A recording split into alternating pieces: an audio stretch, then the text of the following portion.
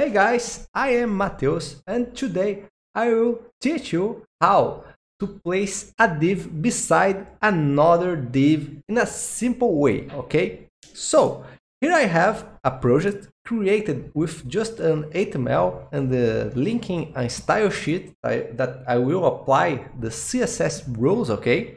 And here I will create two divs, okay, to place one beside another, okay?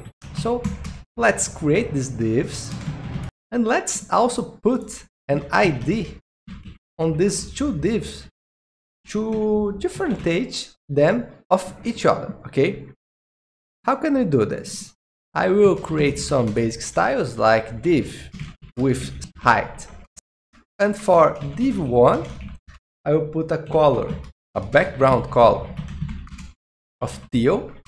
And for div2, I will put a background color of magenta, okay? So let's open this in the browser and see what happened. I will use a live server, a station of VS Code, to open this file on my browser, okay? So this is what I have, okay? And now, how can we put one besides another, okay? This is simple. We can use a rule called display, okay, with the value of inline block. This will put the divs side by side, okay? And why this happens? We can see here, if we inspect the elements, our divs came with a style of the browser, okay? This is applied by the browser. Every browser apply this display block. This means that the div is a block element, okay? So it fills all of the width of our window here. And switching it to inline block, it respects our width that we put here. And now we can place divs side by side, okay? But today we have also another technique that is called flexbox, okay? It is more used than our display inline block. And I will simulate this technique here. We need to have a container, okay, that will encapsulate our two divs or three divs. It doesn't matter, all the divs you have, okay. And after that, we can put here in our flex ID the display of flex, okay. It's another rule of the display property, okay, that will put the divs side by side. It is a newer resource called Flexbox, okay?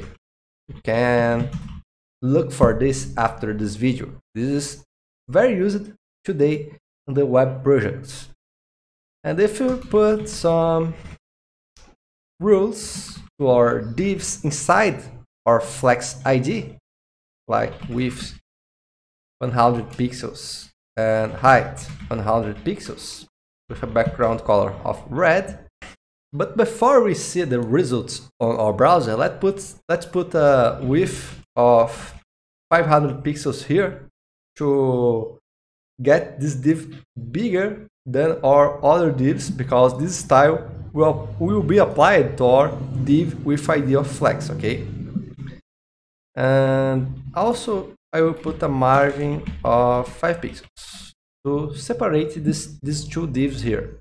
Let's see the results.